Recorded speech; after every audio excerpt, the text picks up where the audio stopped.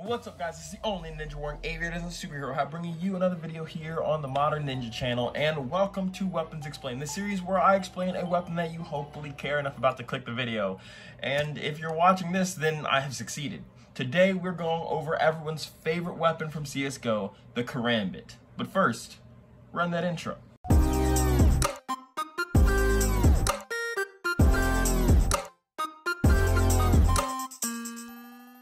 While I have your attention, consider subscribing if you aren't and liking the video if you like it. It would really help me out and help me grow the channel, and it's, free, so, free stuff is nice. Now, the Karambit is believed to have originated in Indonesia, where it's said to have been inspired by the claws of tigers, and you can clearly see the similarities. As with many other weapons out there, the original design of this weapon was for agricultural purposes, specifically to rake roots. But as humans do, people quickly realized that this was an excellent weapon for war and combat. Well, at least it's not raining. Gotta love humanity, am I right? The weapon is designed to be held with the blade pointing downward from the bottom of the fist and the blade curving forwards. This means you're able to hook the inside of people's arms, legs, and cut vital blood vessels that can very critically wound your target. Careful.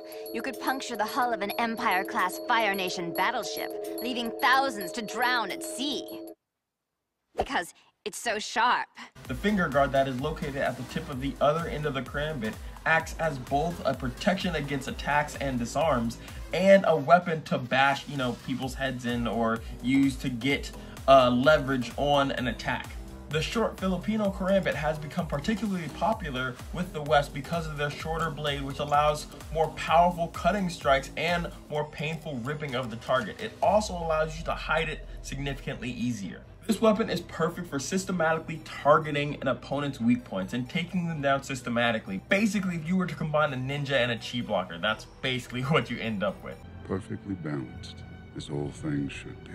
In modern times, many Karambits have been modified, some even having folding blades and being made of very expensive metals and crafted at a very high standard, as opposed to being a makeshift farming tool in its origin. Because again, if it can be used for war, humans really like it and love giving it upgrades. Upgrades, people, upgrades. That's how we make the dough. Now, if you want one of these bad boys for yourself, just check out the links down in the description below. They have a variety of different colors and styles for whatever aesthetic your doomsday scenario calls for. But until next time, don't forget to like this video and let me know what weapons you want me to do in the future. If you like this series, I know this is one of my favorite series to do, so let me know what you think. But until next time, my name's DJ Moore, this is the Modern Ninja, and I'm out.